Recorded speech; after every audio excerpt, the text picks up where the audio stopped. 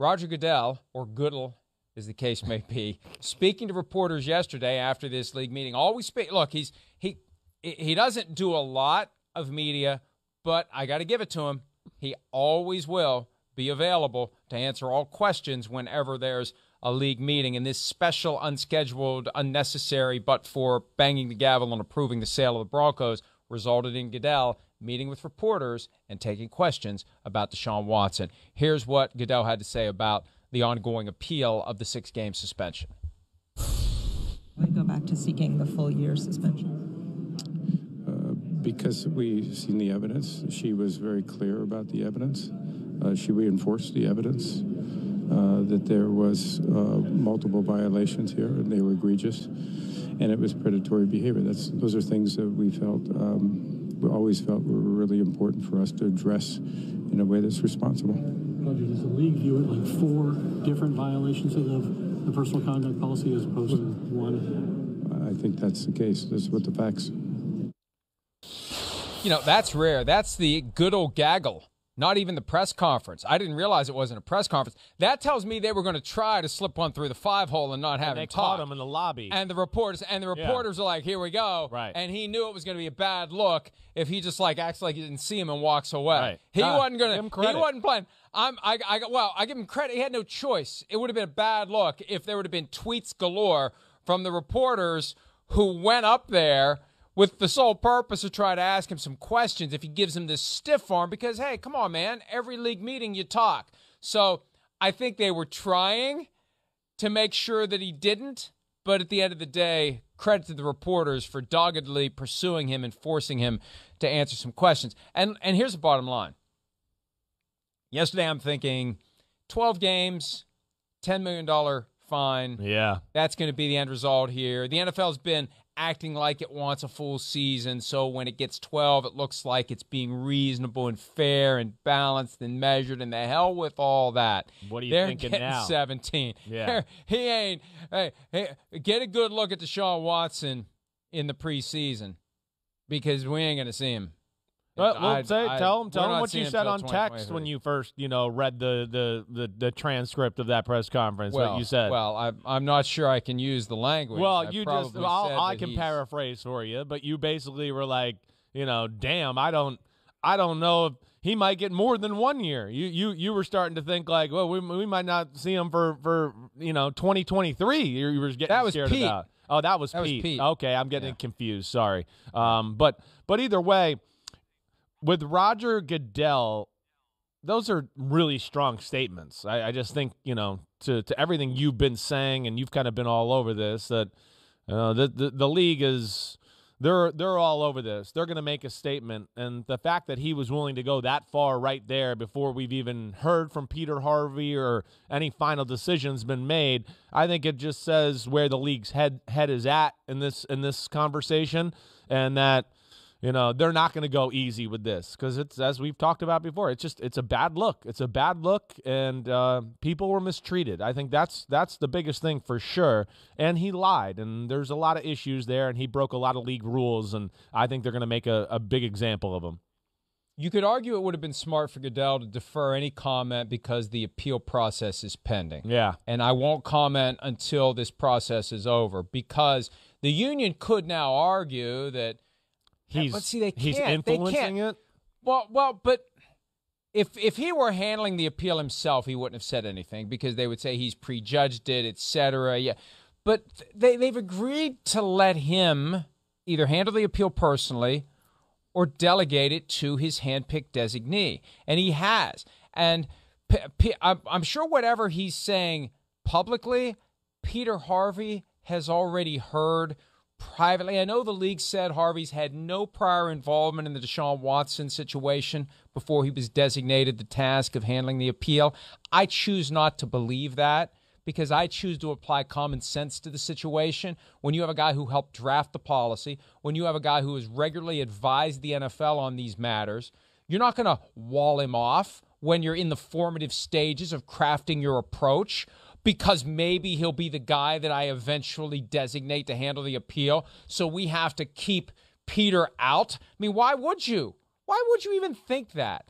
Of course Peter Harvey's been privy to what the commissioner thinks. Of course he knows what the commissioner wants. And, oh, by the way, if he didn't before yesterday, he sure as hell does now, based upon what Roger Goodell had to say. So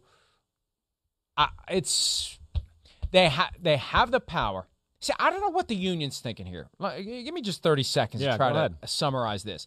They got caught up in the idea that they were able to convince Judge Robinson to only give 6 games, even though the facts were as bad as they were.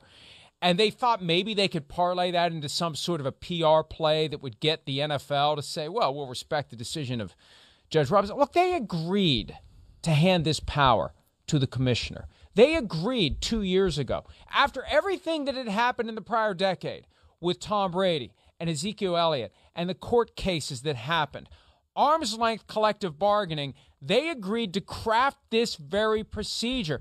They think that the new CBA gives them a better case in court if they get there. I think it gives them a weaker case in court, because if I'm the judge, I'm saying, hey, look, you're citing to me all these past cases, and you sat down and you agreed to this procedure that deliberately gives the commissioner the ability to handle the appeal or to delegate it to anyone in the world that he chooses to do so, and it's final and it's binding and there's no deference of any kind given to the legal analysis engaged in by the disciplinary officer. You agreed to this. Why are you taking up my time? I think it's dead on arrival if they try to take this thing to court. I would agree with you there. There's no doubt. It just doesn't, I'm no lawyer. I'm, not in the weeds with some of this stuff, but I don't feel like we've ever seen anybody win in this instance, taking the NFL to court. I mean, you're right. It's there.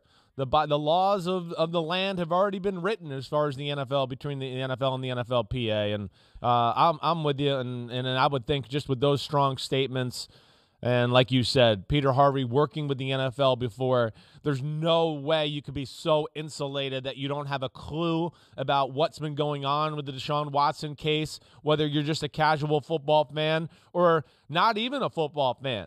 Yeah, I feel like this is something that everybody knows about at this point, because it's crossed over the line of football, and that's where I think the NFL knows that.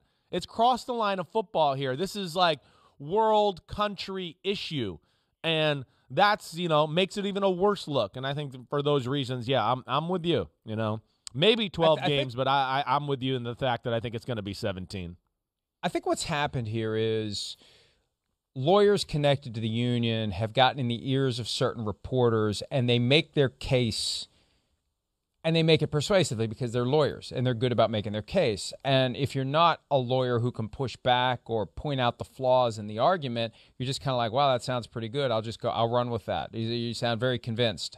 You make a good argument. I'll run with that. And I think that it's a lot of wishful thinking. And they are doing a good job of working the PR side of it to get some arguments out there and to kind of create the sense that, because people are still saying, why didn't you respect the decision of Judge Robinson? Well, because it says it on paper. The NFL can appeal it. I mean, either side can appeal. It's what Goodell said yesterday. Either side can appeal it. They exercise their right to appeal, period. And they appeal it to Goodell or his designee, period. The union agreed to that. They didn't have to agree to that. They didn't have to. They could have said, no way, we're never agreeing to this. We'll go on strike if we have to. I mean, they wouldn't have. No. But they could have. Yeah. And the NFL had the stronger will here. The NFL said, this is what we want. And the NFL got it, and they agreed to it. Right. This isn't a parent negotiating with a child. This is two adults, and they made their agreement. And they got to live with it now. It'll never change. The union has to live with it now. It'll never change. We hit on this yesterday, right? That was we talked about this a little bit. It's just, the NFL players, their careers don't last long enough to strike. The only guys that can afford to strike and maybe miss some time are the guys that have made significant money and been around the NFL a little while to go, okay, I can sit back for 8 weeks, a year. Even then, that's a lot of, you get up a lot of money. It's a ton of money. Exactly right. And you're right. Yeah. And then when wait, it doesn't matter. I'm, I only have a few more years no matter what to play football. And that's why, the union and the NFL is just not as strong as baseball or basketball for that matter. And I don't ever see the owners or the NFL giving up this right. They're always going to have final say to protect the shield. And that's what they're going to do in this case. For as much as the world has changed in the last 35 years, the strike of '87 continues to resonate. The league knows that when push comes to shove, guys are not staying away.